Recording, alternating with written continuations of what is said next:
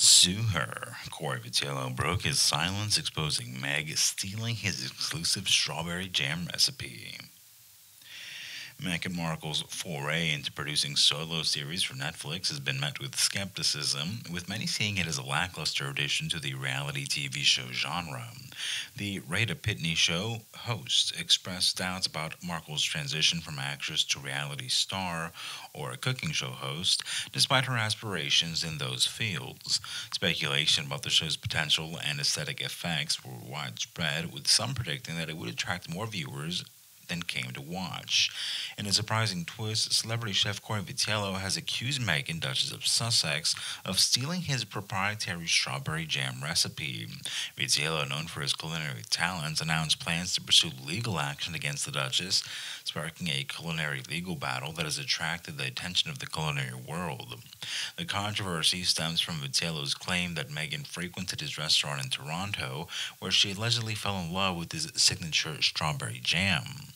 Vitiello alleges that Meghan took her closely guarded recipe without permission or acknowledgement and used it for her own culinary endeavors. This act of purported plagiarism left Vitiello feeling betrayed and prompted him to take decisive legal action against the Duchess. Vitiello's frustration and disappointment is evident as he expresses his disappointment at seeing his creative work exploited without recognition or respect.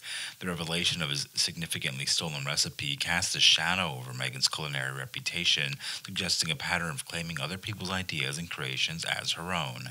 This incident, combined with Meghan's past with Vitiello, reveals a troubling tendency to use other people's work as part of her seduction offensive. Before that, Meghan Markle's venture into the jam market has become a subject of ridicule, marking her as a figure of amusement. Last month, as part of her new lifestyle brand, American Riviera Orchard, launched alongside Prince Harry and his departure from royal family, Markle unveiled her strawberry jam product, sending out jars to 50 friends and influencers. The launch was met with mixed reactions. Angela Leon, amongst others, mocked the limited edition nature of the product, sarcastically noting the bar number. Pictures shared by recipients like Deline of Black A and fashion designer Tracy Robbins highlighted concerns about the product's quality.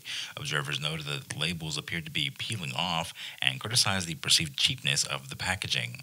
Some questioned the safety of Markle's jam, suggesting that it lacked FDA approval and pointing to stringent California regulations for homemade products.